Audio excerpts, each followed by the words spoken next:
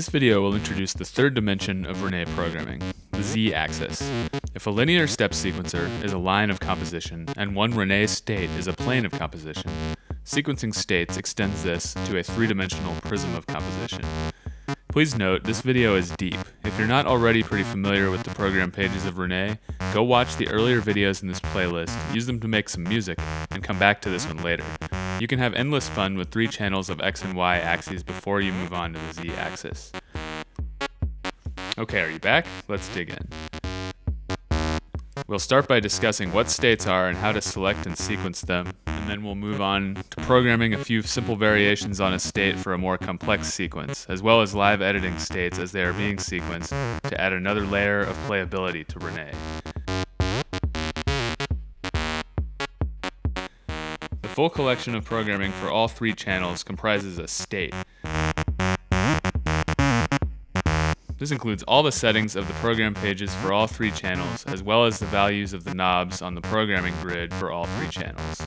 At any given time, René is in one of 64 such states. If we press both arrow buttons at once, we enter a different set of pages, the state pages. Here, instead of 3 channels, we have 3 page types. Their names are labeled in white outlines around the buttons.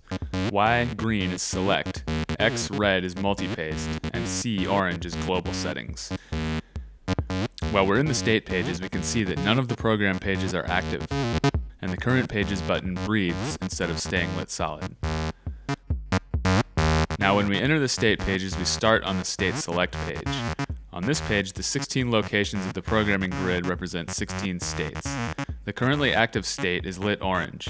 We can instantly switch to another state by pressing its button. Now this is the state that is playing and that will be edited if we go back to the program pages.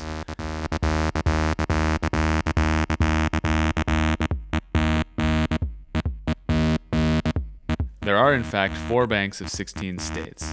Press select to switch to bank view. The top 4 locations represent the 4 banks. At any time, you can tell which bank you are in by the color of the state LED.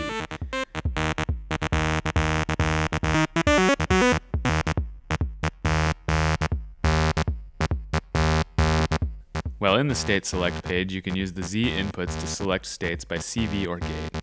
A gate at Z mod will advance to the next state. You can also select state via CV using the ZCV input.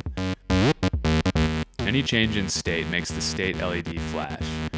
Of course, you don't always need 64 states to sequence through. Let's look at a simple use for just a few states that will nonetheless be powerful and fun. All the states that display green are enabled for selection via the Z inputs.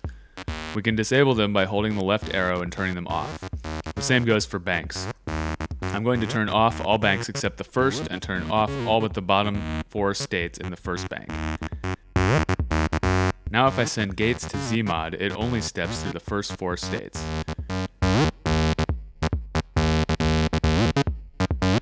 While in the state pages, I'm going to press M-Paste to go to the red M-Paste page.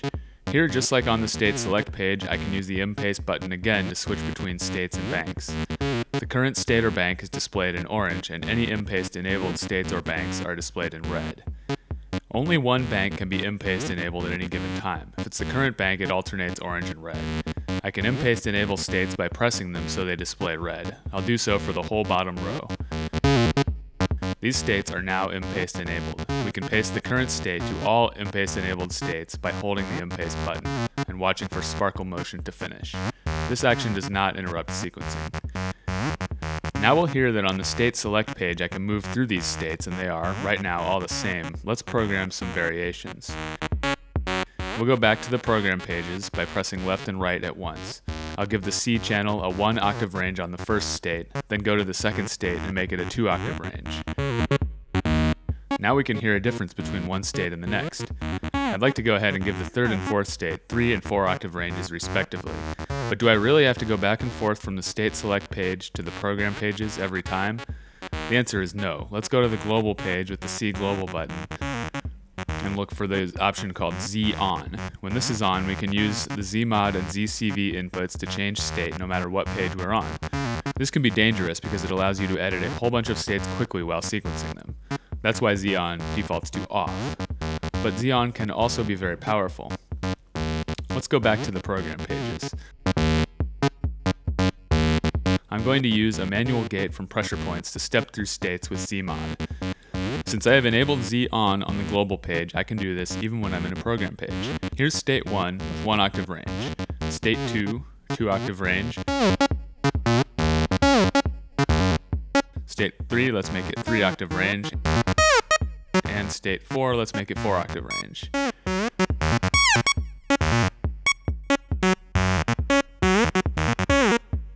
Now let's use a divide by 4 clock from Tempi to automate the zmod control. We'll take that divide by 4 clock and switch states every 4 clock pulses.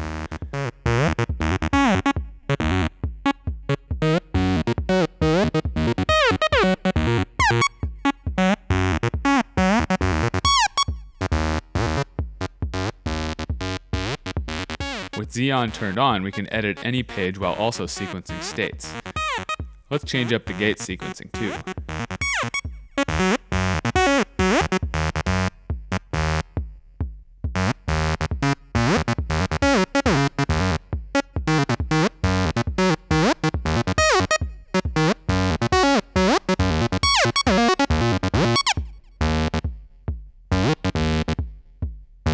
We can sequence zmod at any rate. It will never interrupt the sequence. Instead, it lets René move to the next state with its current locations intact, just like adding a third axis of motion.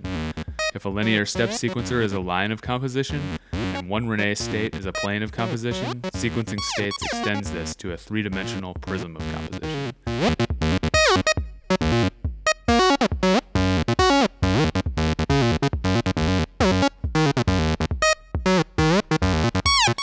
Let's let the fourth state be in a different key.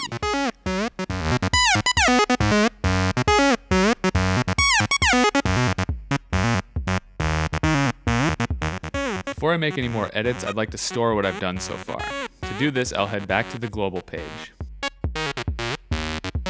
The bottom right corner button is Store. This button stores all currently select-enabled states as well as the settings of the global page itself. A store procedure does take a few seconds, but this is the only thing you can do that will interrupt René's sequencing. Let's mess around with these states a little bit. I'm going to change things quasi-randomly on all 4 states to see what happens.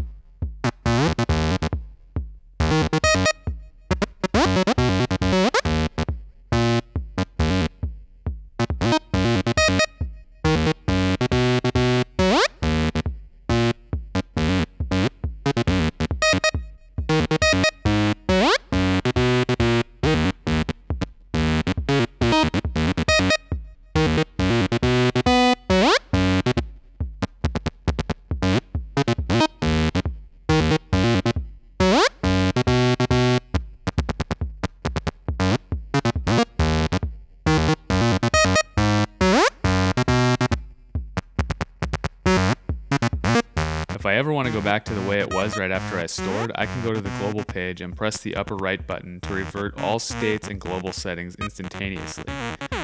This is very powerful for performance, as we can do all kinds of edits to as many states as we want and then jump back to where we started at the press of a button.